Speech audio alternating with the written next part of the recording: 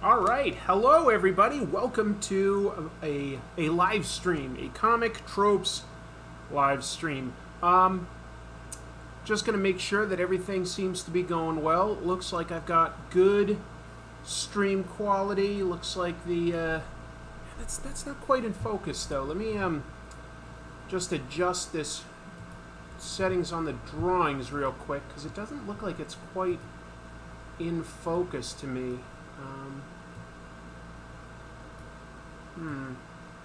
Maybe I'm just a little too zoomed in, so I'm gonna make a few adjustments here, and we'll go from there. Is that? Trying to make some adjustments on everything.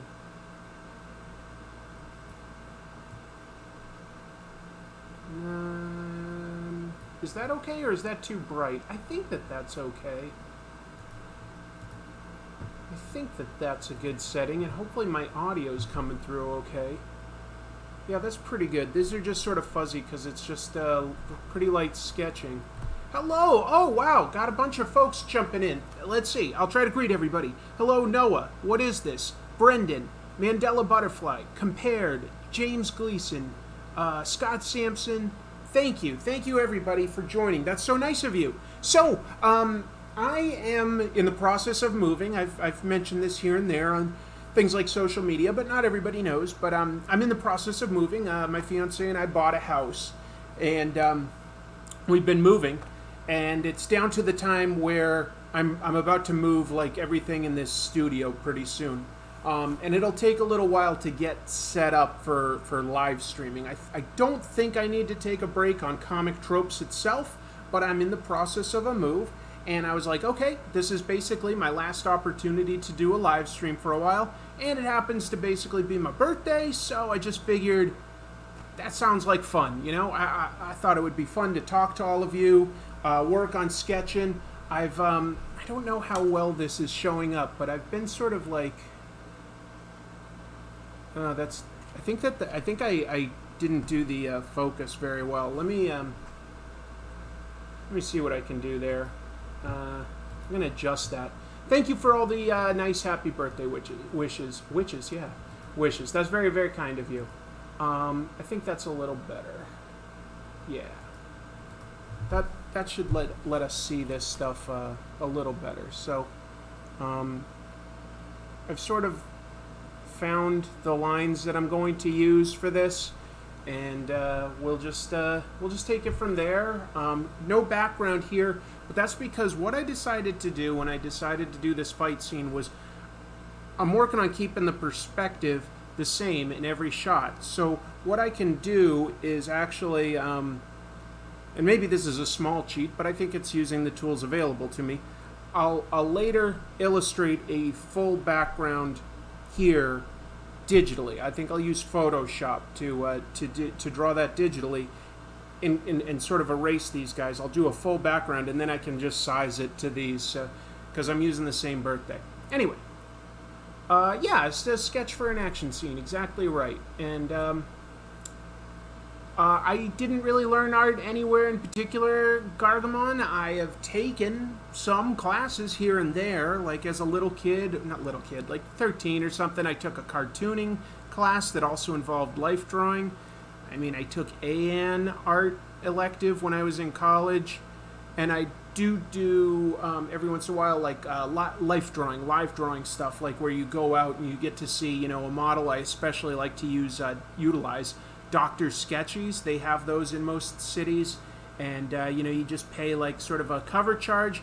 It gets you some drinks, and it gets you a seat where a burlesque model will sort of do timed poses from like really short sketches, like only like a minute long, out to 5 minutes, 10 minutes, and so on, longer and longer. And there's little contests, and they play fun music, and you get to have drinks. It's a blast. It's really, really fun. But that's about all I've done. Hello, Janice. Hello, Jake Oldman. Hey, J. Andrew World. Look at all these folks. Evilist Badger. That's really kind of you. Lots of nice wishes. Appreciate it. So, Now I need to find where I put my actual inking tools, because last time I did a stream we were more focused on doing all sorts of colors and stuff. But I've got some tools here somewhere, and yeah, I think I'm going to just sort of focus on this big frame first. And if I can do that, then I can sort of work on the smaller guys with a little less detail. I'm doing fine. I'm doing great. So if anybody has questions, definitely feel free to ask, and I'll do my best to address everyone that I can. And that's part of the fun of doing this, is us all getting to interact and talk comics and pop culture and art technique, all that good stuff.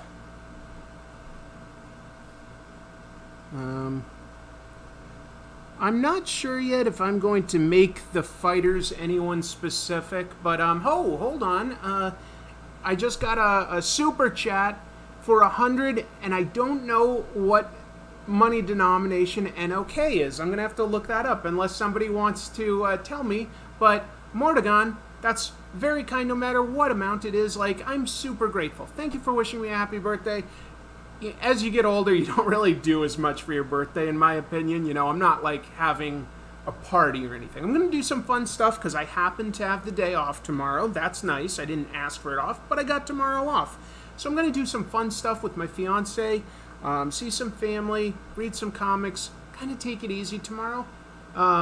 Norwegian Kroner, thank you. Norwegian. Well, I would really love to visit some of the Scandinavian countries. My grandmother was from Sweden, and I would I love traveling worldwide. I would really love to get up there and see Norway and Sweden and Denmark. That would really be lovely sometime. So, thank you very much for educating me, everybody. I like that J. Andrew World's first guess was North Korea. It is not money from North Korea. That would probably get me on some sort of a list. Thank you. Let's see. Dibajos? That means comics or something, doesn't it? I don't know exactly how to pronounce your name, but thank you for the compliment on the shirt. It's just a bunch of bananas, and it really reminded me of the sort of goofy shirts that director Taika Waititi likes to wear. So when I saw that, I was just like, oh yeah, that's for me.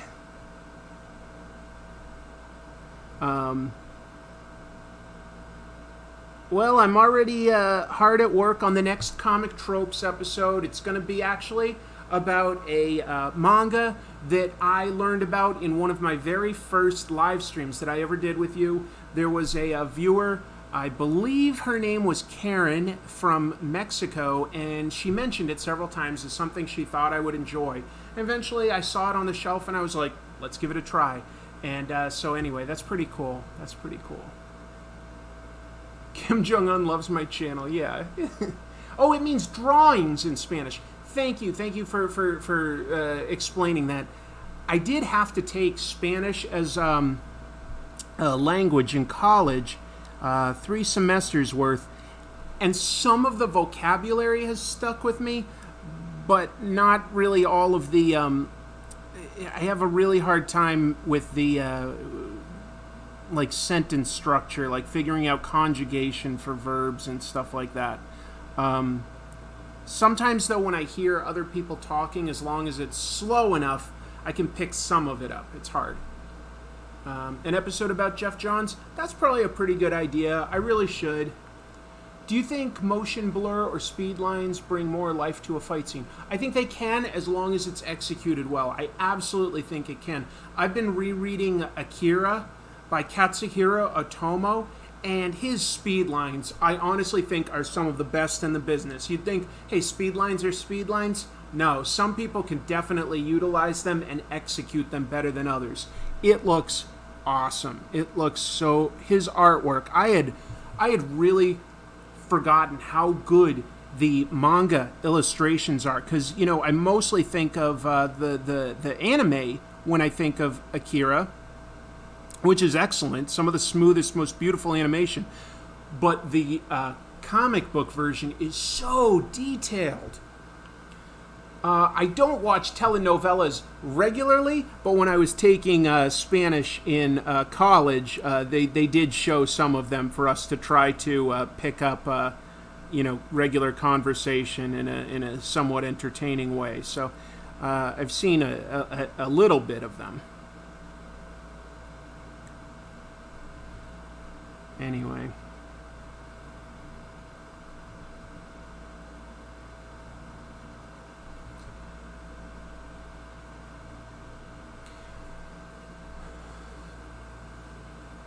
I like Gary Frank's art, okay. I wouldn't call myself like a mega fan of him, but I appreciate that he's consistent.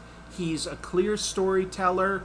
I think that with the right inker, his work does look quite good. I've enjoyed his work on things like Hulk and Superman. Yeah, he can be very good. Let's see. In Mexican Spider-Man Stories episode, it showed you had Spanish lessons.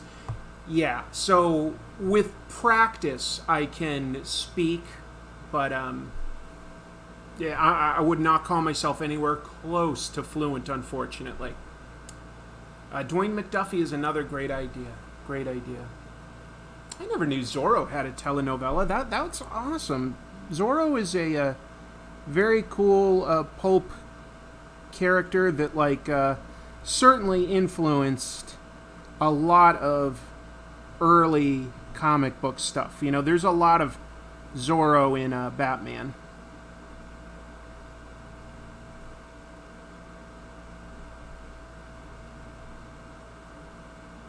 I wish there were more artists that did their artwork, or at least some artwork, on stuff like Twitch or streaming on YouTube, stuff like that, because, boy, you can really learn a lot. Like, I happen to be a big fan of South Korean illustrator Kim Jong-il, and he mostly does sort of like commissions or teaches classes and stuff like that. He does a very small amount of comic books. Mostly it would be more like a cover or poster or something like that. He does not do a lot of sequential artwork. I wish he did, but he does record a lot of his stuff, and you can learn a lot from how he does that. Oh, people are pointing out Jim Lee. Jim Lee does stream, yeah. I'm definitely going to talk about Jeff Smith's Bone Weezeman, and I hope to do it this year. That's my plan. That's my plan.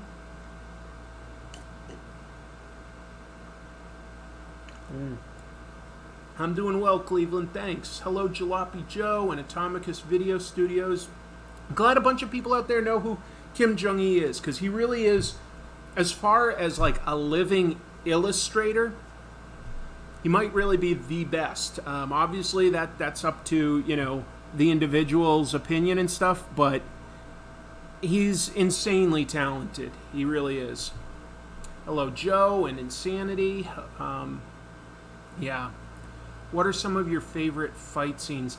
That's kind of a tough question to ask. I mean, I've been reading comics for so long that it really is hard. I mean, mostly my mind comes to stuff that I've been reading currently. So, you know, I'm thinking of like Akira or stuff like that. As far as a really memorable fight scene, that is a good question. I also go back to you know, some classics like Watchmen. I think, you know, like the comedian getting killed at the beginning is a pretty amazing fight scene. I think that like a well-constructed fight scene is Frank Miller in Dark Knight Returns. You know, Batman and Green Arrow versus Superman. Those are some pretty good ones. Yeah, did I see The Boys? I've seen almost all of it. I haven't finished it yet. I've been very busy, unfortunately, so I haven't been able to finish it. But personally, I really like the show. I think it is an improvement on the comics. I wasn't a humongous fan of the comics. They were okay, but I kind of bailed somewhere around issue 20. It wasn't really hooking me that much. But a lot of people have been asking me to do a video on The Boys. I think it's because the show is so interesting, and there's a part of me that wants to do a comparison of like what they sort of changed to, in my opinion, improve the source material. It would be very spoilery though, so I have to really think about that. Like, you know, I don't know how much that would get somebody into reading it if I reviewed with an eye towards such spoilers. But we'll see.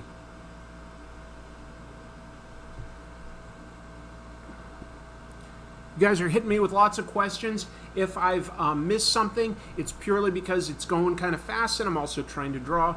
Got a super chat. I'll always pause to say that, to see that. Marco, first of all, thank you very much. That's really, really kind of you. Very, very kind. I sincerely appreciate it. So thank you. Happy birthday, Chris. Here's to another year full of Comic Tropes content. Absolutely. I have so many ideas for episodes. I mean, and you guys are kicking them out too. So trust me, I have more than a year's worth of ideas in me. Way more. Somebody asked about Doomsday Clock. I have mentioned this on a previous episode. So I intentionally am not reading Doomsday Clock as it comes out. I basically didn't want to support it financially while it's new, you know, like add to the circulation. The creator, Alan Moore, never intended for it to be a property that DC owned. You know, obviously some of that's his fault, but the contract he signed, he believed that he was going to be getting the rights to the material back after DC published it for a year, but there was a clause in it that says that as long as DC is publishing that Watchmen series that he did as a trade paperback, or any form really, as long as they're publishing it, they maintain the rights to it. So they just keep it in publication every year. It's just in there. That's why it's never hard to find Watchmen. So, you know, make of that what you will. Like, I certainly don't judge anyone for deciding to buy it or anything like that, but I didn't want to support it while it was new. So once it's finished, maybe then I could pick up used copies at a comic book store, help out that comic book store. They've already ordered it at that point, and then I could review the whole thing. Oh my, I can't keep it up. Hold on. I gotta thank people properly here. Gustavo, thank you. I'll blaze it. Dean, thank you. I really got into Giffen's Justice League after your episode on that. Loving it, and happy birthday. Well, thank you, Dean. Thank you. It's pretty funny, and yet it also has some good character growth. I like that their run tried to focus on some sort of lesser used underdog type characters in DC, and they definitely added a lot to many of them. Kind of the definitive takes on some of the characters, like Guy Gardner and Blue Beetle and Booster Gold, Fire and Ice. Yeah, a lot to like there.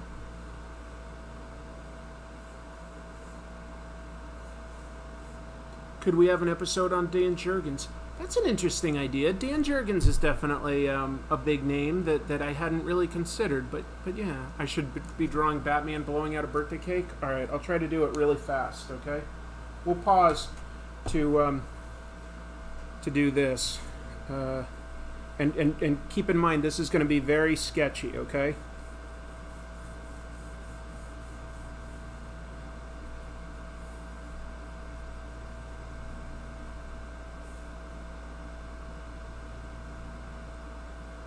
I'm looking at myself in the camera.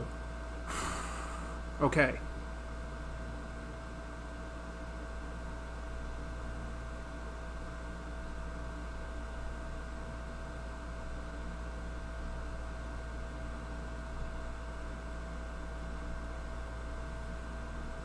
All right. Don't get used to this, guys. I rarely have time to pause and do what you say, but I figured this is that idea amused me, so I'm doing my best here.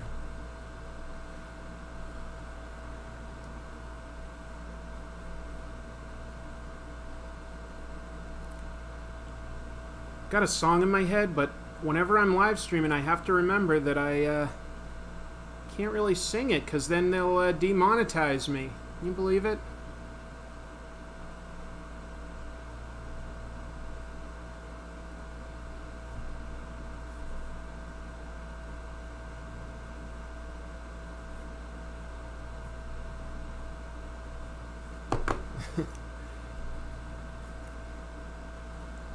Alright, let's see here. We're gonna have Batman just sort of blowing out these candles really powerfully, because he's a superhero, and superheroes do everything stronger than the rest of us mere mortals.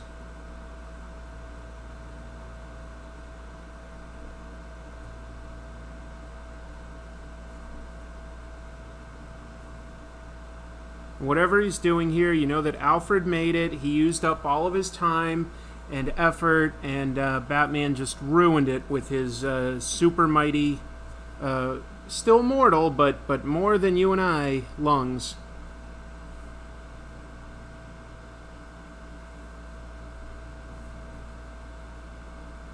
Trying to do this as fast as I can so that I can sort of get back to what I was doing, but yeah, here's my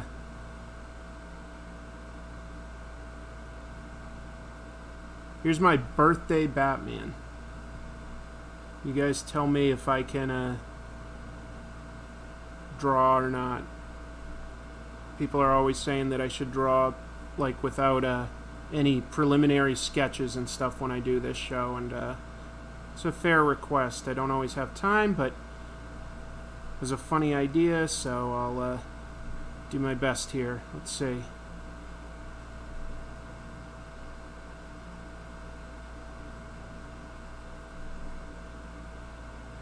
What are people saying? A montage of Alfred using the facilities of Wayne Manor, cooking up a storm. What's your opinion of Matt Fraction? I like Matt Fraction. You know what? I haven't read enough Matt Fraction. I've met him a couple times at like signings and stuff, because I do like some of his books. I really liked what he did on Iron Fist and with Hawkeye. Those were two that just connected with me a lot. People are saying that Sex Criminals is very good. I haven't read that one yet, so I should. But, yeah. Yeah, I like Matt Fraction.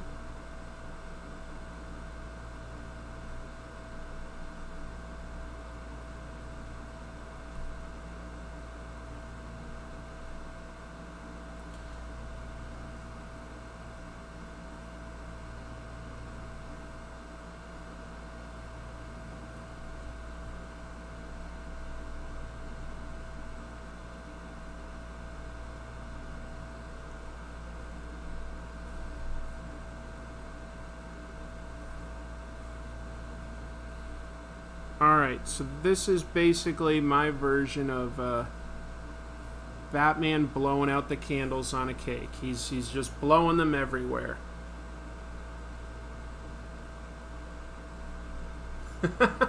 Pretty silly, right? What character do you think has the most amount of plot armor other than Batman? Yeah, somebody who like basically can't be beaten?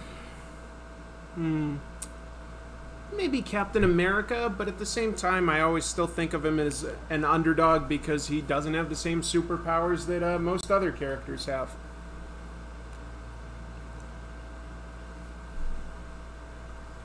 The evolution of paper used in comics. That's an interesting question, Dean.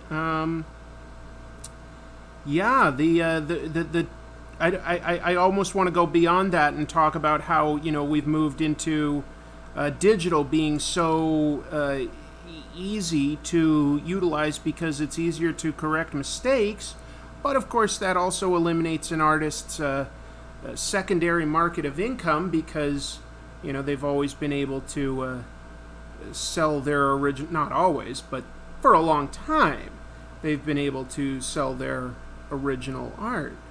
And then, of course, paper itself, as well as printing techniques, have evolved such that,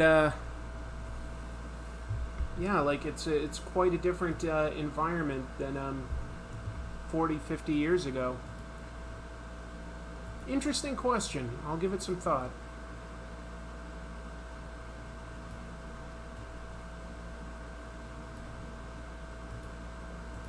I'm going to move this up a little just so that you can see a little better what I'm doing.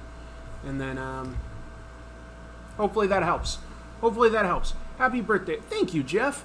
Do you think you would ever do an episode talking about the Scott Pilgrim series? Yeah, I absolutely would. I like Scott Pilgrim, or really, it's fair to say that I like its creator a lot.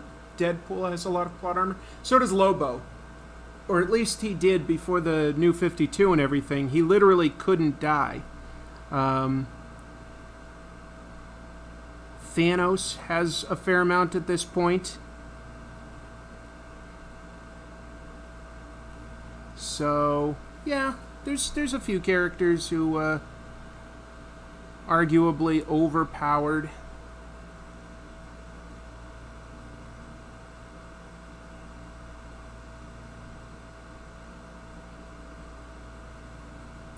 I'm gonna sneeze.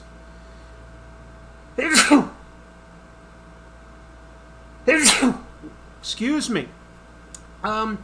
Is it Shang-Chi? I was sort of thinking of making, not this guy Shang-Chi, but I was thinking of like making these guys in the suits be Matt Murdock and Iron Fist. Oh, hold on, gotta pause here. Thank you, Bert Marsh Wiggle Studio. That's really, really kind of you. And thank you, Running Joke, who says, it's your birthday and my anniversary. Wow, that's a good anniversary.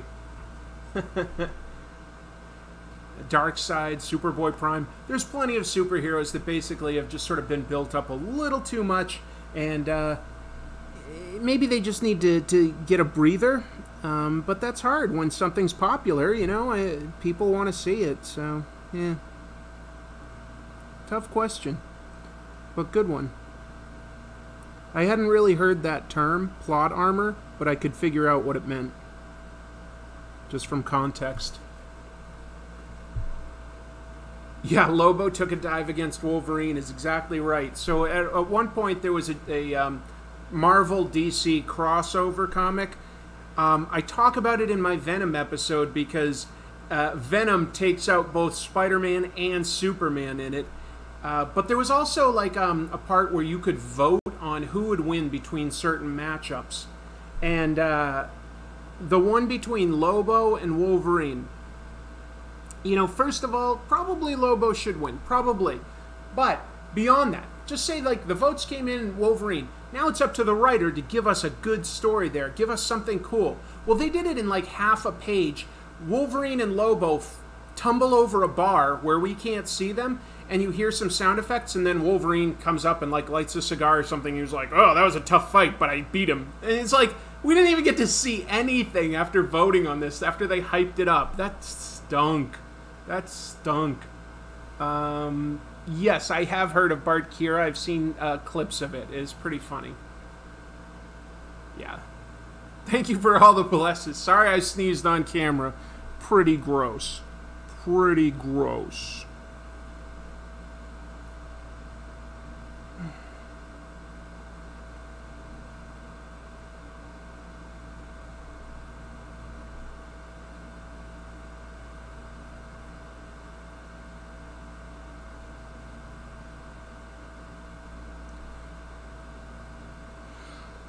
I would personally say that, like, if I have a weakness, and I, of course, have several, the biggest weakness is trying to illustrate hands in a convincing way. Definitely always a challenge for me. Something I practice on a lot, but I just don't feel like they're quite where I want them to be in my imagination and all. I think we all have, like, areas that we want to focus on. I mean, no matter where you are as an artist. And, you know, it just... there's always going to be an area. But right now, the big one that bothers me is just how I approach hands. And been focusing on trying to do it, like, just focusing on breaking it into shapes. But it's, what can I say? We all have our challenges, and my big one is hands.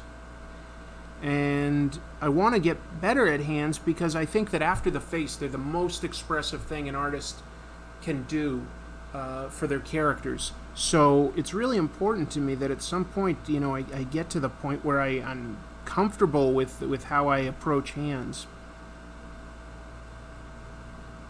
Better than I was, that's for sure, but still could use a lot of work. Who's somebody that you think does hands well? Because that's something I actually notice in good artists. For instance, I think that there's an artist, Dave Johnson, I think is great. Eric Kinnett. They're very technically oriented people. But I also think that like a lot of sort of artists that draw in a more classic style, like, you know, John Romita, even John Romita Jr. or Mike Zeck, like draw really, really good, effective hands.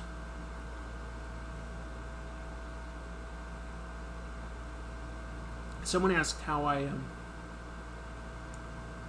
do I like Howard Porter?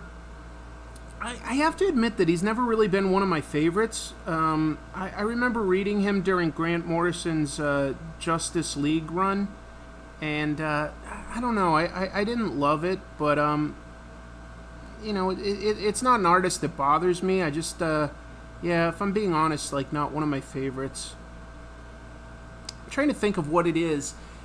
Some of it might just be that I feel like a lot of his faces look the same, but honestly, that's a problem for every comic book artist, because a lot of drawing comics is sort of working in shortcuts for illustrating.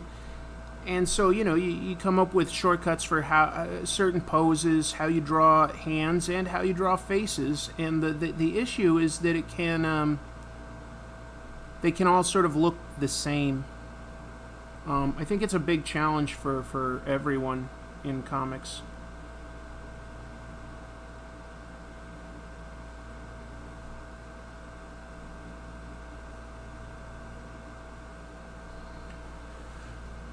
Todd McFarlane has an interesting approach with hands. He has really interesting, weird hands, yeah.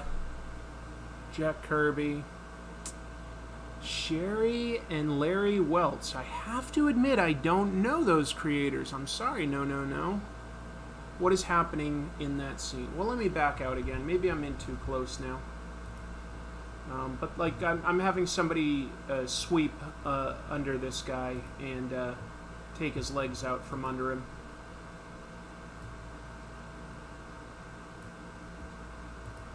And I think it like makes more sense within context, you know, if you're looking at this guy turning around, like dropping. This is where I'll have to have the most motion. That'll be a really tricky panel. And then like hitting him right in the knee, which sweeps this guy up. He's going to land on his side. Hopefully that makes sense.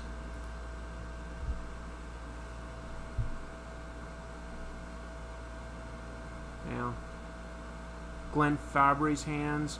I'll definitely do an Eric Larson episode at some point. I want to do a good job. He's somebody that I really like him as both a person and a creator, so I want to do a good job on that. Did you ever find a comic book inspired video game that you loved? Yeah. Back on the N64, they had a really good Turok game. That was pretty cool. Oh, well, maybe I've seen Cherry's work, no, and just have sort of forgotten the name, because I am bad at names, so it's possible I am familiar. On the subject of a fight scene, thoughts on Mortal Kombat? Mortal Kombat's fun. I used to love that game back in the day, that's for sure. I haven't played any of their games in a while. Yeah, now that I think of it, I kind of miss Mortal Kombat. That was definitely fun. I remember I basically was playing like the first 4, and then I sort of fell out of playing them.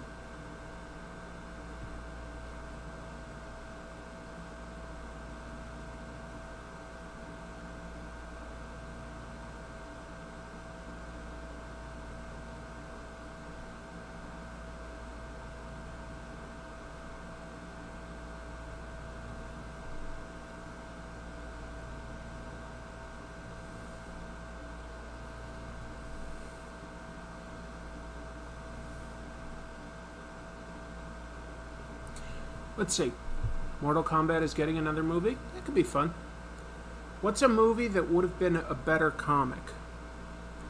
You know, the things I think about, like, have actually been adapted into comics, and then they weren't that great for the most part. Like, I would have thought that like, a lot of the action movies that I saw in the 80s and even into the 90s would have made awesome comics, but I think you need top-level creator behind them. You know, I think that RoboCop would have lent itself to a lot more cool stories in comic book form, and I don't feel like I ever saw anything great there. That's just an example. Did you study fighting styles and techniques in order to be able to draw fight scenes? Yes or no. Yes and no is what I meant to say. I have studied some martial arts, but real fighting is really, really fast, and like comic book and movie fighting is sort of a different type of thing, if that makes sense. I took Krav Maga for 3 years, and I really did like it. Eventually I sort of stopped because it was sort of wearing on my body more than I wanted it to, because I was primarily taking it for exercise. But while I took that, like, they offered other classes in Brazilian Jiu-Jitsu and Aikido primarily, and a little bit of Muay Thai kickboxing, and I would take those classes as well. So I enjoyed taking all that. I just, yeah, I haven't studied for a while, though, at this point, so... but it still does give you a few ideas for how to approach a fight. It teaches you a few things in terms of...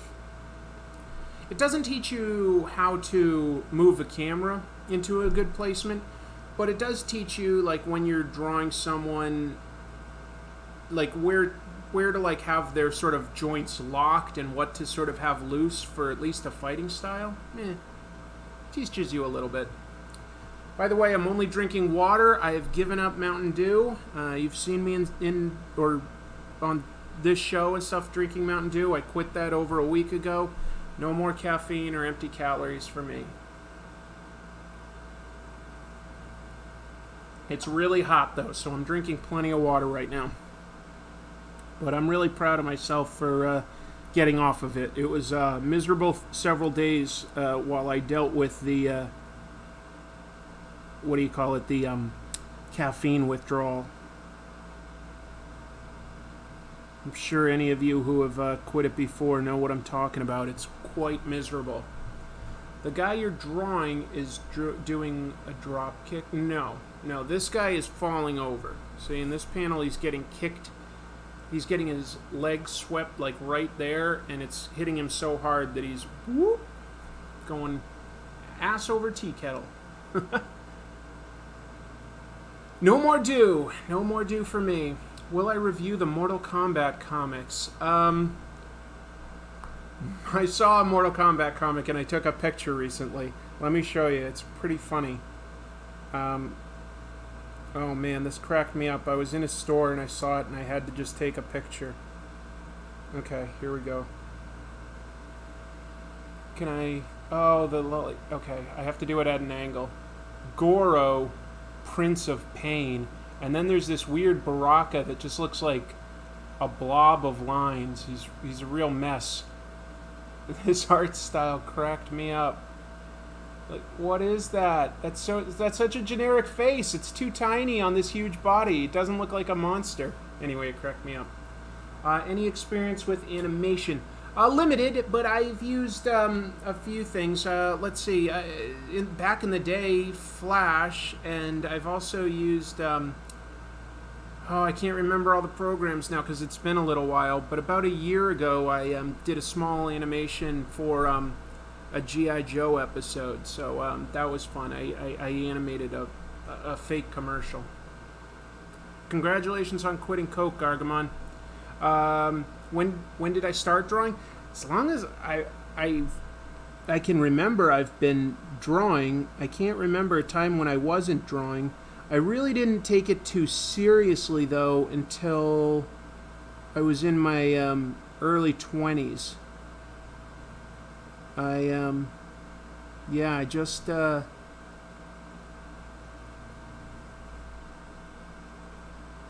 wish I took it seriously earlier, because I think it could have made me a better artist.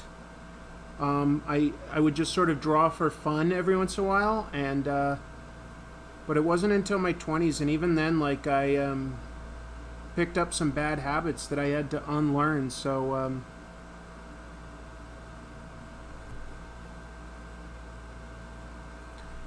yeah, wish I'd started earlier is all I can say. But you know what? It's never too late to learn. It's just that you can become a better artist the sooner you take it seriously. That's all. I've got all these lines here that I used to like sort of find the form, but then I drew over the lines that I really wanted to draw, and it's kind of confusing as to which one I want to choose right now. It's also really hot in here. Oh, you can even see. I'm sorry. I'm like sort of sweating here. I've got air conditioning on, but it is brutally, brutally hot. What are some bad habits? Well, initially my bad habits were just trying to draw like other artists that I liked, and that's not necessarily how you will draw. So I was trying to draw like, you know, Todd McFarlane and Jim Lee in the early 90s, and all I was doing was emulating their stylistic quirks, which didn't help me with the underlying foundation of my art. I think it slowly made me a little worse. And then when I started like focusing more on going to like live drawing sessions and stuff, I think I started relying too much on reference, and I think that's still my issue, that it's too stiff.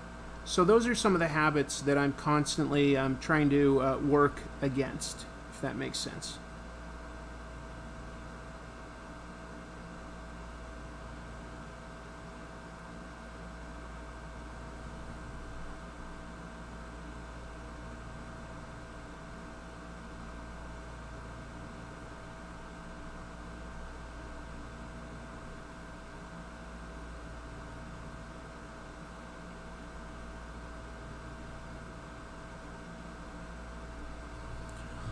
Whew, I don't know how much how much longer I can do this, honestly. It's really hot, and it's so hot that I feel like I'm about to smudge some of the line work, and this paper is really good at not letting you smudge, but it's pretty warm in here. It's pretty warm. I feel like I'm doing like a hot sauna. Relying on reference isn't necessarily that bad. There are plenty of artists that can execute it pretty well, but doing it too much, I think, makes your artwork stiff, and beyond just sort of being stiff, you're sort of locked into like the reference poses you're finding if you're not taking them yourself, and then that can lead to poor storytelling for comics. It can make for a great illustration, but poor comics, because you need that flow panel to panel, that it's easy to sort of follow the way the camera does. So anyway, if they're doing Crisis, it's probably an alt-universe trickster. I don't know what that is referring to. Sorry, Mr. Tropes, nice to see you back.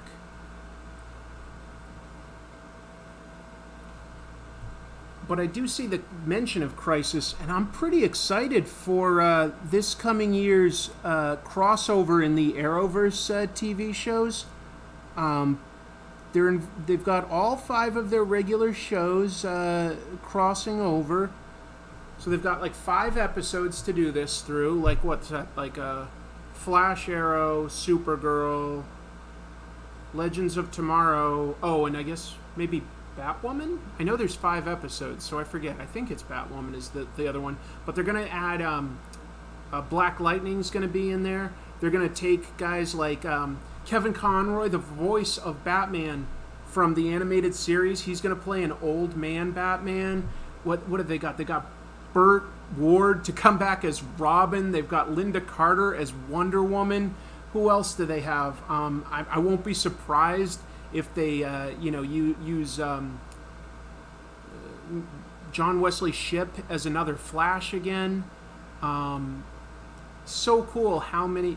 Tom Welling is coming back? I hadn't heard that. Is he definitely? They've got Brandon Routh playing Superman again, as well as the Atom on Legends of Tomorrow. He's going to come back as Superman. They're going to have Superman and Lois Lane from the Supergirl show appear. Yeah, so yeah, Linda Carter, I believe, is going to be Wonder Woman again or something. So they've got all of these cool characters. But beyond cool characters, what I like about it is I like how they're playing with their legacy. You know, DC has a better legacy of live-action TV show stuff, and it seems like, and movies, and they're bringing as much of that into play as possible. Even if it's just a cameo, I'm kind of happy that it sort of acknowledges that all of this stuff takes place in a multiverse. And I don't know if they'll be able to, but it would be nice if they could get somebody from like sort of like the current DC film universe. So I think that that could be really, really fun. No, this guy's falling down. See, I'm having him get kicked here, and then this guy's following through. It's There's 4 people in this scene. These 2 guys are bad guys. There's a small bad guy here that you can start to see a little bit more as it comes out. So this guy's running up. There's these 2 guys, and he looks like he's going to fight this guy, but instead this guy starts dropping, spinning around to deliver a kick to the knee, spins through, and this guy's upended. Meanwhile, this guy simply comes up to this guy, does a quick snap kick to his back of his head. They should make a comic where Superman was raised by an abusive family and his powers don't emerge until adolescence when he is really damaged and dangerous as hell. Yeah, except that they played with some of those ideas in Red Sun, and then on top of that, you've got that recent movie, I'm trying to remember what it was called, Brightburn. And he wasn't raised by an abusive family, but, like, he definitely is an evil young Superman. You should do a contest where a new artist creates the next panel. Sort of like, what's it called? It's like that game of telephone where you sort of hand it off. Oh, Exquisite Corpse is the name of the thing. You'll draw a panel, then you hand it off to somebody else, and they draw a panel. There's no plan. You just see where the story goes. I used to do that with some of my friends in D.C. Let me pause here. William, thank you very much for that super chat. That's so nice of you. Early birthday present for me. Tomorrow's technically my birthday, but like we're pretty late at night. We're almost at my birthday. I'm counting it as my birthday right now. He says, my man Nimrod getting some love in Powers of X. Needless to say, me and one other guy are excited. Yeah, this new version of Nimrod in Powers of X is interesting because he's more emotional. The artists for House of X and Powers of X, I really like who they chose. I find that their styles are both very reminiscent of Stuart Immonen, and that was an artist I really liked. I'll do an episode on him sometime. I really wish he hadn't retired because he is a great artist. But anyway, House of X and Powers of X, I'm totally digging on it. The cast of that awful Justice League pilot, yeah. I don't think we need that one. We'll leave that unacknowledged. But oh, they've got some really really great stuff, and I hope it's good. You know, I usually like their crossovers. I think that they do a little bit more comic booky, over the top type stuff on those Arrowverse crossovers. I tend to like them a lot. You get reminded sometimes, like, okay, it's a TV budget. They're doing as much as they can, and some of it's impressive, but, you know, it's not the movies. And that's okay, though. It just means you get to know the characters a little better, builds up to something, and,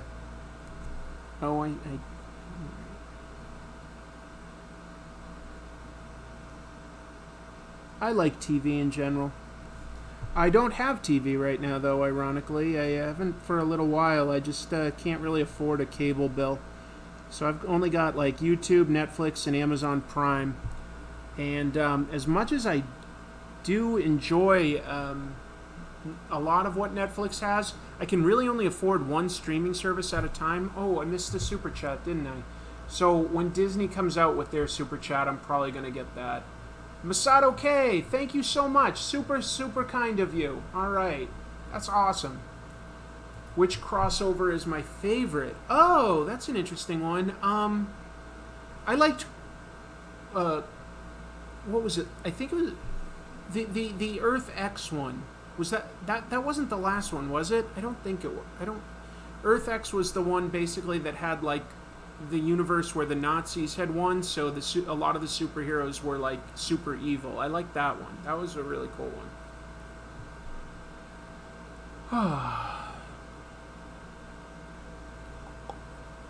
I almost did a Max episode very recently, folks, but there is a lot to talk about there, and it just was too much for me to do within the time that I had for that particular week. Just know that like the Max and specifically the work of its creator is something I plan on addressing at some point soon, but not yet.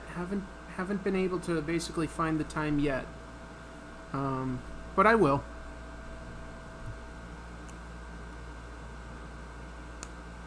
Yeah, Batman Green Hornet. That's pretty cool. They used to not even really care about who owned stuff. Like in the original Superman movie, and well, not the serials, but like the actual like movie in 1977, the one with Christopher Reeve. Apparently, and I don't know if this is an urban legend or if it's true, but I've heard that what the filmmakers wanted to do was have him bump into Spider-Man on top of a building, and then at the last minute they sort of realized that like that involved a whole nother set of rights, and so they came up with that quick scene where Superman confronts a burglar climbing up a building with suction cups. That's what I've heard. No, Chrissy, the Max with 2 X's. The Max is a weird comic that takes place mostly in a sort of traumatized woman's sort of dream world, but characters there start crossing into the real world. It's really confusing.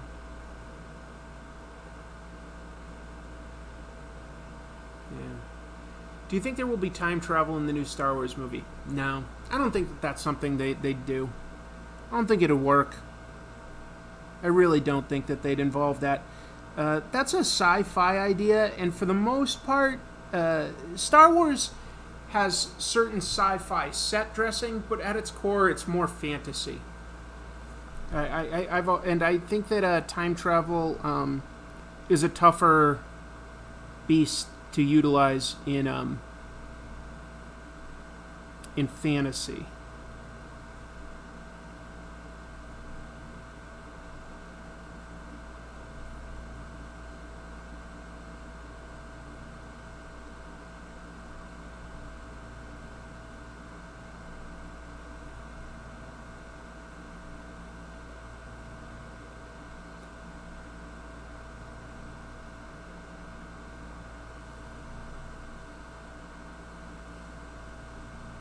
So I've switched over to using just a technical pen for these panels where the characters are much smaller. My thinking is it's more about sort of the just big shapes and the flow of the motion and stuff. So I don't want to like sort of cover it up with lots of extraneous detail or even shading. That's my thinking. I don't know if it's correct, but that's my thinking.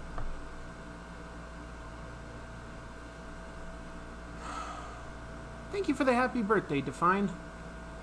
The turtle should meet the Max. That could be an interesting story. The Max is all about projection. She projects his hero persona onto him. He's really just a bum in a lampshade. Yeah, that's fair. That's totally accurate. I'm not familiar with RWBY. I've heard of it, but I don't really know what it is. They did time travel in Star Wars Rebels? How? That doesn't seem like it would fit. Do you have any advice for younger artists? Yeah, I think I do. I think that, like, depending on how young you are, just drawing for fun, first of all, just have fun with it. You know, you're your first audience. If you don't enjoy what you're doing, you're going to give it up. So if anything sort of impedes that level of some fun, it can be work, but be sure you're having some fun with it. If you start losing that, see why you're losing that. Avoid that influence. Second, I would just say, like, you know, really focus on trying to recognize the basic shapes and the camera angles just the structure of what artists you like do. Don't focus as much on the details, like exactly how they draw. And then start focusing on taking some life drawing classes, because drawing from life will teach you how to draw anything you want to draw. And then you'll be able to do it however you want. But yeah, the only way you can become good is by drawing a lot, like practicing. And you're only going to be willing to practice if you enjoy it. The work can come later.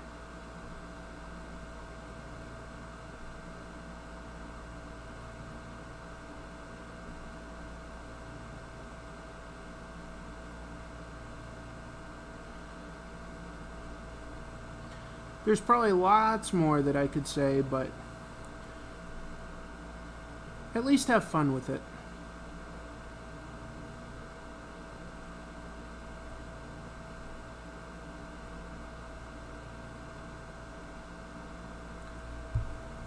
Thanks, Charles. Appreciate these birthday wishes. Really do.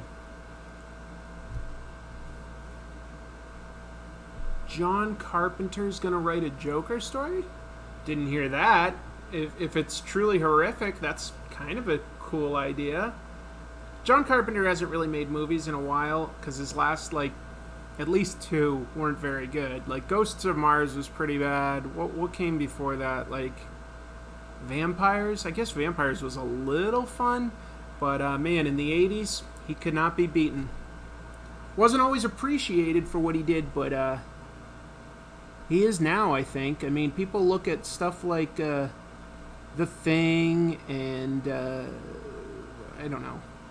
It's great. Did he do In the Mouth of Madness with Sam Neill? Because that actually wasn't bad.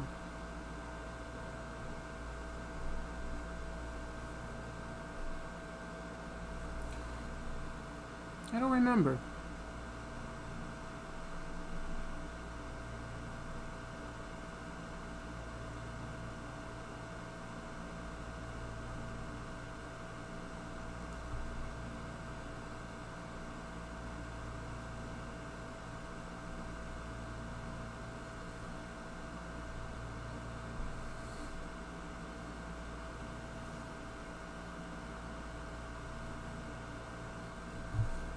Oh, he did do In the Mouth of Madness? Because that actually wasn't too bad. That wasn't bad. Yeah, They Live... Look, Mandela Butterfly just lists it. Christine? Decent. Big Trouble in Little China? Very, very fun. Prince of Darkness? Very interesting. They Live? Great. Mouth of Madness? Not bad. But in the middle, you've got, like, The Thing, and that was really amazing. And, I mean, Halloween, the first Halloween... That holds up great. Halloween is great. And then Assault on Precinct 13, that's a totally solid thriller. That is a great thriller. What superhero movie do you think should have more horror elements implemented into it? Blade, potentially Doctor Strange,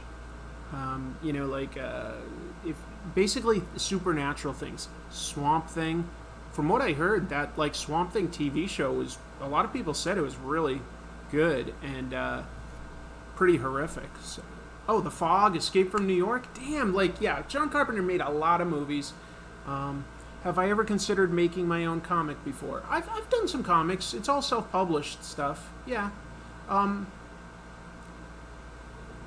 Connor says the new Doctor Strange is going horror. I know they announced that. I hope they do. I have a hard time imagining it, being an R-rated movie. It's still going to be PG-13, so I sort of question how horrific it's going to get, but you never know. You never know. Yeah, I'd see Kurt Russell as Snake Plissken again. That guy's awesome.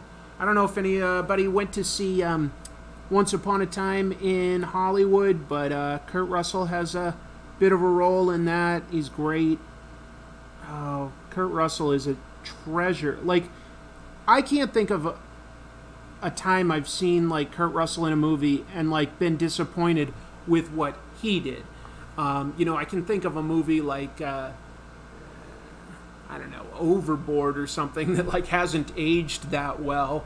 Or I can think of like, unfortunately that Escape from LA was not very good. Used some pretty bad special effects, but Kurt Russell himself was always great. Like he's awesome. He's awesome in whatever he does. He's definitely like a favorite of mine, like in terms of like an actor. And just and remember, he's a Disney guy. He was a child actor in Disney movies growing up.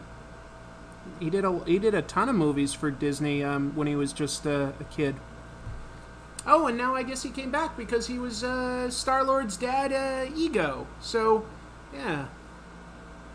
Captain Ron. Yeah, Captain Ron is like only an okay comedy in a way, but I do think that both Martin Short and Kurt Russell are pretty funny in it. There's that scene like late in the movie where he just switches the eye patch, and for some reason that really cracks me up. It's just so casual, and you're like, oh, that was always fake. It's been a long time since I've seen that, but that's awesome.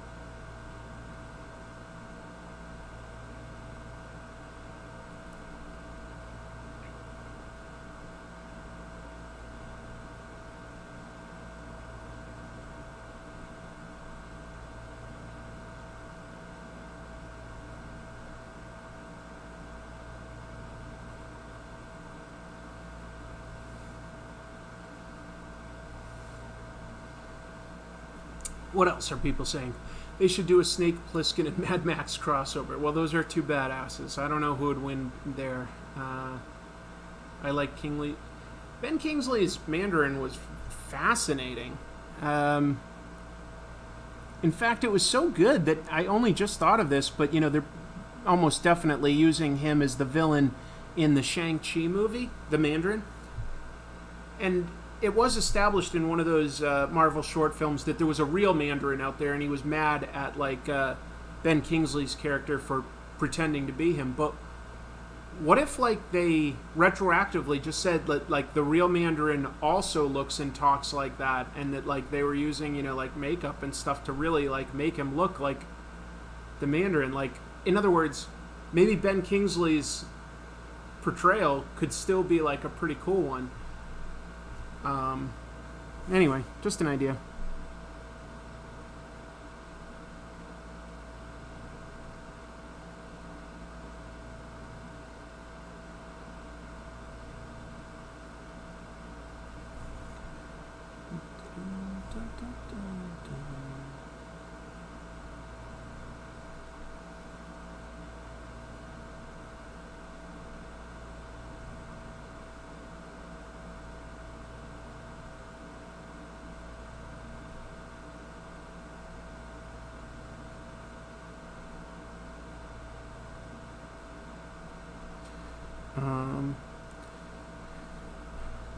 The Marvel movies have had some good villains and some really forgettable ones. Let's see.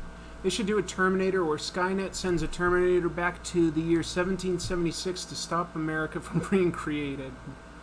I loved that Sarah Connor Chronicles TV show. I will say that, like, there's Terminator 1 and Terminator 2, and I'd put Sarah Connor Chronicles right up there alongside it. And then all the other movies, I'm like, don't really care about them. I like the idea of Terminator a lot. Sarah Connor Chronicles had an episode where a Terminator went back in time to something like the 1930s to kill an architect. And then, like, he had nothing to do, so he just, like, waited, what was it, like, 70 years to then go after Sarah Connor and John Connor. It was interesting. Mandarin is Shang-Chi's father, replacing Fu Manchu. Yes, I think that's where they're going, Mandela. I think that would be a good idea. Mandarin was definitely less of a Yellow Panic character in the comics. I mean, initially a little bit of that, but his powers, instead of just sort of being like, you know, an evil, generic, like, evil guy full of, like, evil generic Asian henchmen, you know, he got his powers from, like, alien rings, and, I don't know. Falcon and Winter Soldier, yeah, I'll be watching that. I'm definitely getting the Disney Plus channel, and it's to watch those Marvel shows. I'm definitely curious about them. I hope they're good.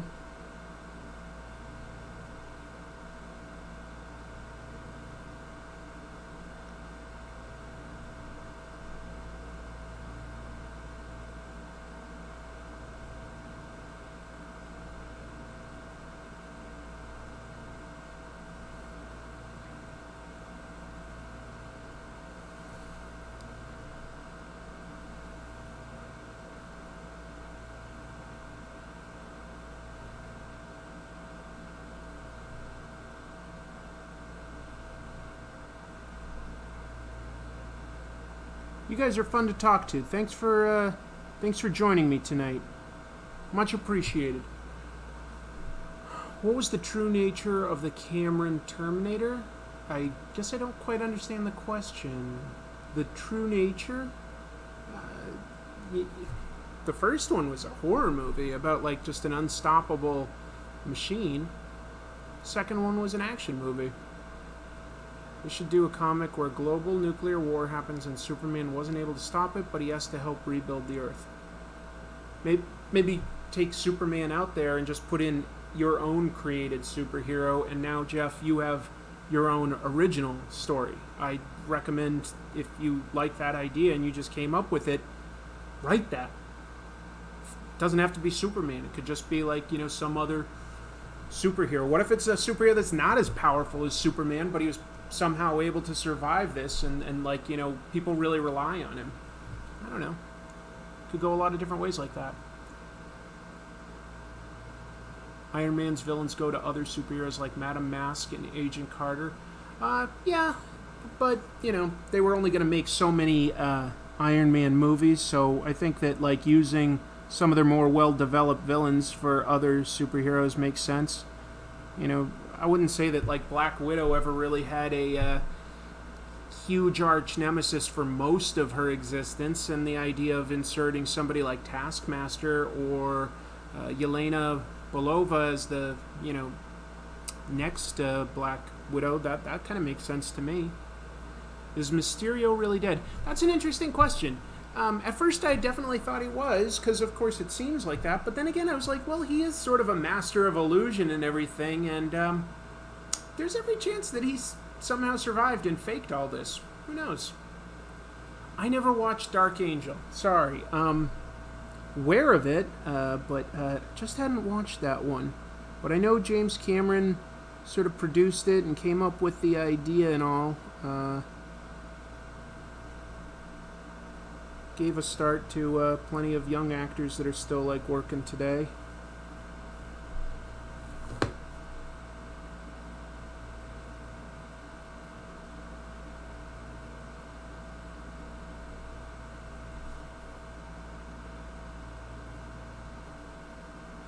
Actually, now that I think of it, though, what was the star of that? Jessica something or other? And I can't think of what she's been in. Jessica Alba. Last thing I feel like I saw her in was something like Machete 2. What happened to her? If they're doing Sinister 6, you doubt that he's dead. Yeah, I don't know. You know, I don't think that they're going to do Sinister 6 for the next movie. I think that they're going to keep holding off on that. I'm leaning towards thinking that Kraven is the villain that maybe makes the most sense for the next movie. His identity seems to be out there, and it could inspire a hunter. Things could, like, you know, I think that, like, Kraven, it would be a really good idea, and just focus on just one villain again. And then, if Marvel and Sony renew their partnership to make more Spider-Man movies in the MCU, then go ahead and go towards the Sinister Six, because Doc Ock is a great villain. I think he's my favorite villain. So you've got to have Doc Ock put it together. You've got to. And then, you've got, of what's left, you've got, Vulture and Scorpion, potentially Shocker, Kraven, maybe, if he's been used, and then Mysterio, or just insert somebody else, like Sandman. I don't know. Everybody's talking about how hot Jessica Alba is. I'll just shut up. I haven't read the Old Man Logan series, sorry. Haven't read that. If Mysterio is still alive, then Spider-Man shouldn't be wanted for murder. Well, what if he's faking his death just to, ruin Spider-Man's? Who knows? I agree, Connor. I'm personally also a big fan of, what do you call it, Superior Spider-Man. I really liked that. That worked for me in a big way.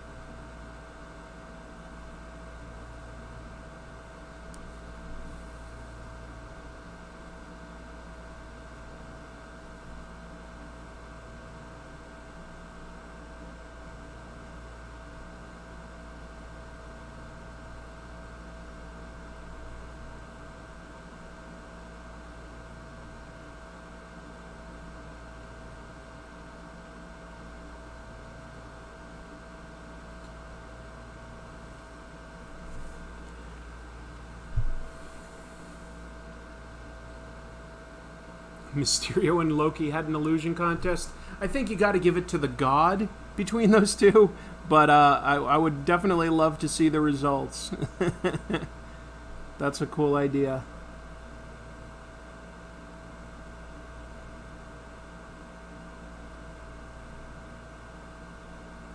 Yeah, I think it's pretty amazing that Marvel has been able to keep some of these actors around as long as they have, Robert Downey Jr. and Samuel L. Jackson stayed way past their contracts. Chris Hemsworth signed up for another go-around, and now we've got all these, Disney Plus shows. Tom Hiddleston has been used well more than I think anyone might have expected Loki to be used. But that's because I think Loki was probably the best overall villain in the movies. Thanos is pretty interesting, obviously, because they gave him some room to stretch. And then in terms of TV, Kingpin was fantastic.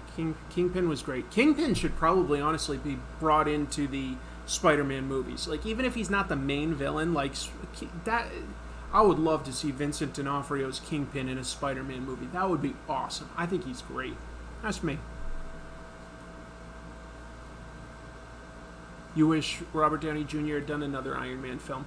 I can understand that. I think that we'll still get to see him a little bit here and there. I think that he'll probably show up in What If. I could see that being like a movie series that they make several of. I just hope that they don't cheap out on the animation. That's otherwise no one will be interested. So it's a great premise. They've got the cast. Just don't cheap out on that animation.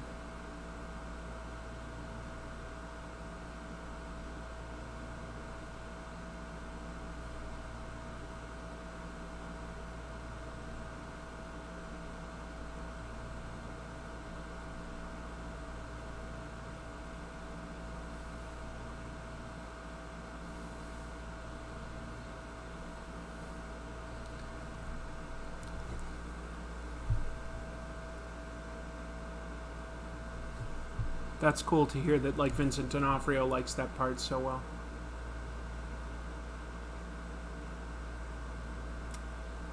Killmonger is the best. Killmonger was a great villain. He was.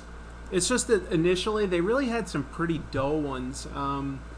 You know, Malekith, the Dark Elf, was severely wasted. Vulture was a great villain. But, like, you know, Ironmonger was boring. Whiplash was pretty boring. You know, it didn't ruin the movies at all, but they were not awesome villains. I don't know. They starting out, like, you know, through phase 1, most of the villains weren't great, and we're just lucky that they hired really good actors to portray them, because that counted for a lot. Yeah, they wasted Christopher Eccleston. If I was him, I would be so pissed, because Malekith is a great villain in the comics. Maybe not great, but very good. Great might be overstating it, but, like, and Christopher Eccleston is I will say, a great actor. Yeah, I totally would stick with that. And he just did nothing in Thor 2. But that was one of the problems of Thor 2. Not their best movie.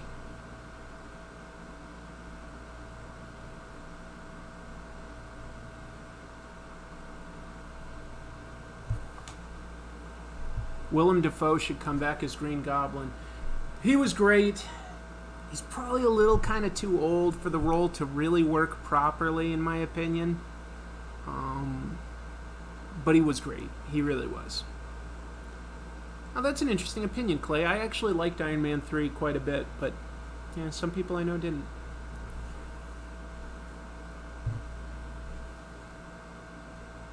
How long have I been drawing? Forever, but I haven't really taken it that seriously until, like, you know, somewhere in my 20s I started trying to do a better job. Yeah,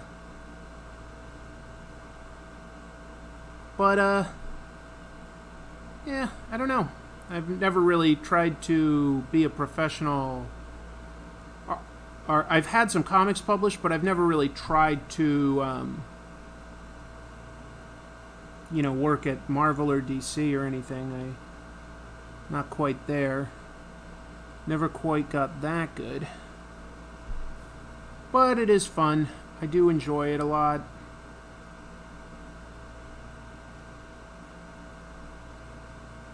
And I enjoy chatting with all of you. Oh, William, thanks. Let's see. Okay, Whiplash was weak, but I'll fight on the hill for Iron Man 2. The pagoda scene? One of the greatest early visuals for the MCU. Yeah, Tony Stark on the pagoda is great. Iron Man 2, the problem with Iron Man 2 for me is it was trying to do too much groundwork for the upcoming Avengers. You know, it wasn't like Black Widow was bad, it wasn't like Whiplash or Justin Hammer was bad, it was just too much was going on. There was just too much going on. Iron Man 3 felt like a Lethal Weapon 3 rehash. I mean, you knew it was a Shane Black film, but I don't know. They should bring back Justin Hammer. Well, they did in that short film about the Mandarin in prison, because Justin Hammer was in there too. And they've definitely mentioned Hammer in a few other movies, but and TV shows, now that I think of it. But yeah, they should bring back Justin Hammer. He could be a lot of fun still.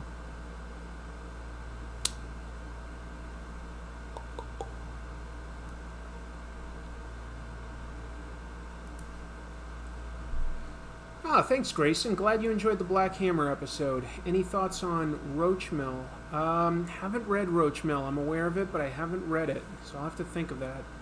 Hammer could build the tech for the Sinister Six? Yeah, maybe, but honestly, so could Vulture's crew, right? I mean, he's got the Tinkerer, so I'm just saying you've already got some established elements. Could be either. I'm going to make a fan art of you watching the Loki Mysterio illusion contest. You should, Layla. I would love to see your take on that idea. That sounds fun.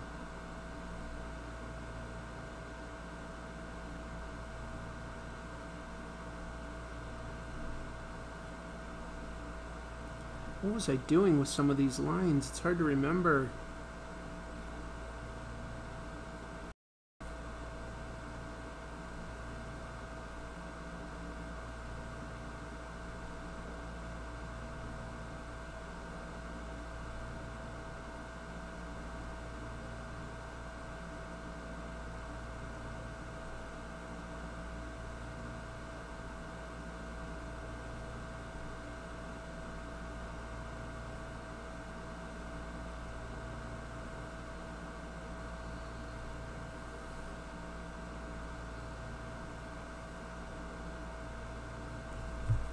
What do you think of The Boys? I wasn't too big a fan of the comic. I gave up somewhere around issue 20, but I really like the TV show. I think that they made some big improvements.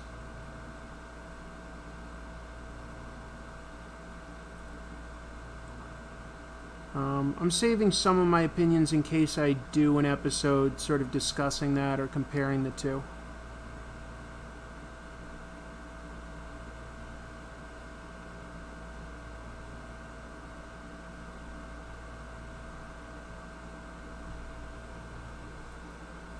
I wish I could do more episodes and do them faster,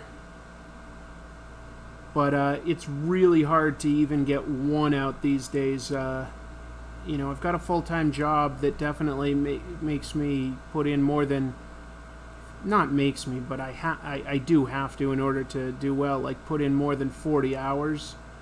So, you know, it's hard. My time is definitely stretched. I'm currently moving into my new house. I mean, that'll be done by this month, but it's been a really tough month to get my episodes done to the standard that I want to, and I'm not even sure that I have, but it's been a really tough month. Whatever happened to the Mega City 1 TV show? As far as I know, it's still in development. Obviously, they're not going to get Carl Urban for it now, but who knows? Yeah, I think, why bring Adam Sandler into the DCEU, Jeff? I think that we need an Adam Sandler extended universe. I think we need the ASEU. I've seen the early 90s Swamp Thing series, and I've seen the movies. That first movie was directed by Wes Craven. I would have thought it would be so much better, but I think it's just kind of cheap. There are a couple good things about the first Swamp Thing movie, but mostly it's just like, I like seeing Ray Wise, I liked Adrienne Barbeau. There's one or two stunts that are good, but mostly that movie is painful. It's so boring, and the suit is terrible. Anyway. No reason to get too mean.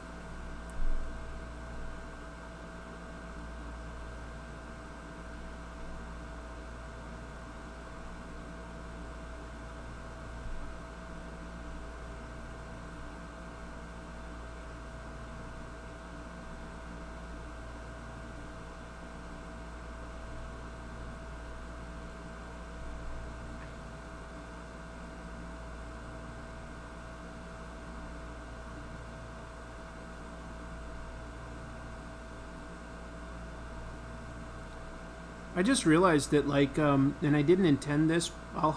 If I extended this page into, like, you know, several pages, it really does need an establishing shot page so that you can see the characters' faces, so that you can understand their environment, etc.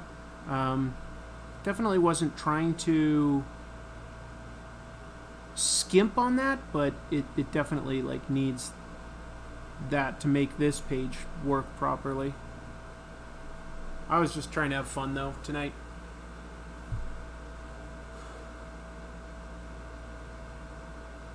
Crispin Glover is the Joker. That's an interesting idea, Masato. That's a really interesting idea. Jim Carrey as Plastic Man? Sure. Maybe a little old, but he could still do a good job. Sure. Sterling K. Brown as Two-Face? I'd be down with that. Sterling K. Brown's a good actor. He's got, like, a proper amount of sort of gravitas and stuff. He could definitely play a villain, but, I don't know. I was about to say I'm surprised he hasn't been in a superhero movie yet, and then I just remembered that he was. He was Killmonger's father in Black Panther. Took me a minute to realize that. Oh, thanks for the birthday wish, Ethan. I really appreciate it. Yeah, this is sort of my birthday present to myself. Sonic the Hedgehog from the new movie as the Joker. Ah, the Beowulf, you might have had the line of the night. That's pretty darn good. He's pretty creepy, that initial version of Sonic that they tried to give us. That, ooh, nobody really liked that.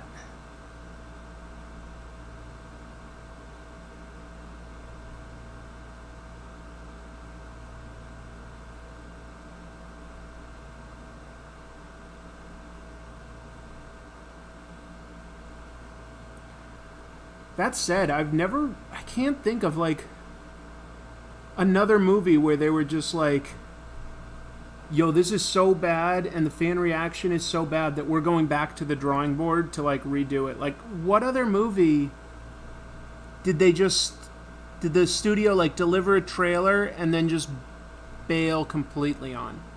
I'm really not sure. I can think of one. I can think of plenty of movies that got delayed, but like one where they just were like, oh crap, like we didn't do it right at all. I don't know. It's hard to think of one.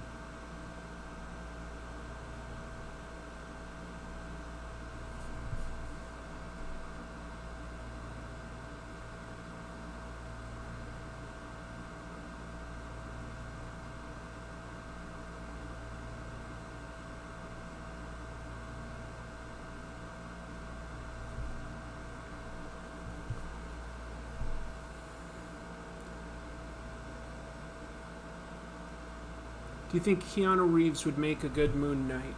Maybe. The only issue I keep coming up with is that some of these actors are like, maybe too old. And I think what's happened is, and by the way, I think that this was commented on in Tarantino's new movie, Once Upon a Time in Hollywood. There have been different eras in Hollywood. And the end of the 60s was the end of the golden age of Hollywood, when studios, you know, were king, and they would just sign people, actors, to contracts who would be their star. And after that, it was like the age of the blockbusters, which is like sort of extended into today. And at this point, somewhere around the time basically like Marvel started, it became less about bankable stars. You know, Brad Pitt and Leonardo DiCaprio are in real life actors that, like, no matter what movie they make, a lot of people will go to see them. But they're getting older, and there's not necessarily a new generation of A-list actors. There are people that have been very successful in movies, but, you know, like when Marvel's hired people, like Robert Downey Jr. was not a huge star at the time that he was hired in Iron Man. Now, he's a respected actor, but he'd had a lot of problems. His star had fallen, and he built himself back up. You know, guys like Chris Pratt, like, you know, he wasn't even the star of the sitcom that he was on when they hired him for Guardians of the Galaxy. And now these guys are lead actors, but I also don't think that they necessarily, like, I don't think Chris Pratt can just make a movie and people will show up. Not in the same way that, like, in the past we've had, like, you know, movie stars that can put butts in seats. Now it's more about a produced, you know, like, film. The days of, like, you know, Tom Cruise is still a star, but when he reaches a certain age, you know, we're not going to have, like, we don't have the next Tom Cruise. We don't have the next Matt Damon or whatever. There are actors that we like seeing in like at least the big action movies, but they're not going to do, like, you know, a quiet drama that, like, still can, like, put enough asses in seats. It's just not the same. It's just not the same. We're entering a new era of Hollywood, in my opinion. We probably did 5 to 10 years ago. Somewhere around there, things are changing. So anyway, just putting that out there, that, like, people are suggesting dream casting for a lot of Marvel movies. And what's funny is when you really look at it, like, the stars are sort of guys that were, like, that are, you know, in their, you know, late 40s to 50s at this point. And, you know, superheroes are generally thought of as in their, like, mid-20s to throughout their 30s. So, yeah, he is. Tom Cruise is famous. What I'm saying is that the days of, like, finding the next new Tom Cruise, I don't think we have that. I don't. Anyway, it's just an idea, but I really don't think we have the same level of A-list movie stars that can, like, bring people to see whatever they make. Now people like way more, they like, you know, sequels, remakes, digital movies, like digital action movies and stuff like that. You say Will Smith can still open a movie, and I say Sort of. You know, his last couple movies did not do that great. Things like Titan AE, he couldn't make that open well. He didn't. Gemini Man, I like Ang Lee, but those trailers are just sort of like they do not connect with me. And I can accept a certain amount of like digital stuff when I see my superhero movies, and I'm in that world. But when I see just an action movie that's not a superhero movie, I don't want to see lots of digital stunt work. So, like, Tom Cruise is still doing real stunts in Mission Impossible, and it shows, and it looks good. The last Mission Impossible was a great action movie. I went and saw Hobbs and Shaw. It's goofy fun, but it is a cartoon. There is so much digital stuff going on there that you're never really invested in the characters on an emotional level. You don't really think that they're at a place where they're really going to get injured or they're going to lose. I don't know. What can rectify the situation? It's not that it needs a fix. I'm not saying that anything is broken. I'm just saying that we're entering a new era. Yeah, John Wick movies barely have any CGI. And I like that. I like that a lot for just action movies. I think that it should still rely on less CGI stuff. I'm okay with most of it for superhero movies because I want to see fantastic worlds and stuff like that. In other words, I expect it in some of my sci-fi, but not in like my dramas or my action movies. It's not what I want. But who knows?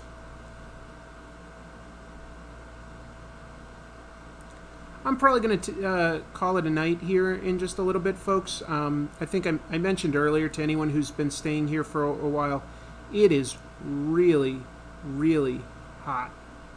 And I am just, I'm boiling. I've been having a blast talking to everybody, but I'm pretty uncomfortable right now. I think I need to just sort of call it. I don't think I can like quite ink everything on this page, but the Kingsman has that edge of reality kind of fight scenes. I think that the first Kingsman had pretty good fight scenes, and in the second one, I do think that Matthew Vaughn was pushing it a little too far in trying to keep that like all one-shot type of atmosphere, and it looked a little more fake to me.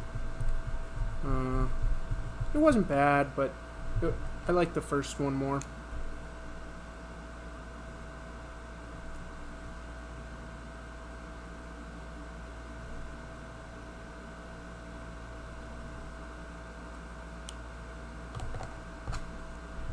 China box office is the only thing that'll help Hobbs and Shaw. Did it not open well? I had fun, but I didn't know if it did well or not. Oh, let's see. William says, Mr. Tropes, as always, it's a pleasure. Happy birthday and have a good one. Thank you. Thank you very much. That's so nice of you. I plan to have a good one. Yeah, it's going to be a nice, relaxing, fun day tomorrow. And then back to work, back to the move, back to Comic Tropes. But actually, I'll probably work a bunch of Comic Tropes tomorrow, even though it's my birthday. But that's okay. Oh, thanks. I don't know if it was great inking, but you know, all I was really trying to do was like get the bodies out and like sort of show the sense of action. So just sort of having fun for myself, doing an action scene. But it was a blast talking to everybody today. Thank you for all the happy birthday wishes. I sincerely appreciate it, guys. I'm gonna take off now, but don't worry. You know, you'll see me on Comic Tropes. That will be coming out, and then as soon as I'm done with my move, it might just be like about 2 weeks or so before I'm really set up to do another live stream. But I do enjoy doing these with you folks, and so I'm gonna be set up as soon as possible. And remember, somebody asked me to show Batman blowing out a cake, so there's Batman blowing that cake everywhere. You guys were awesome. I don't think I have anything else to say other than, oh yeah, I've got a catchphrase. Keep reading comics. See y'all later. Bye.